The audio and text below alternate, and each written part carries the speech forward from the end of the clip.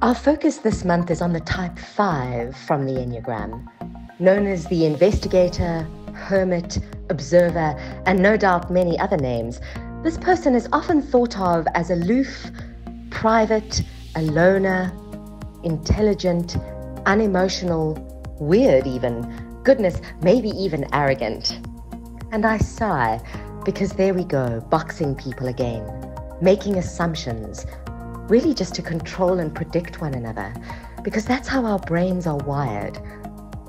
Sure, 5s are discerning with who they are and who they give their energy to. They do limit their interactions and can be stingy about their time, but it's because when 5s commit, they do it with complete depth.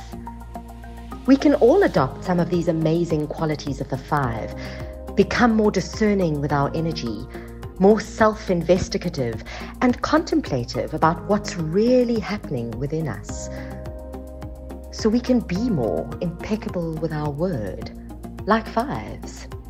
What do you think? What do you need to do to be more discerning with your energy?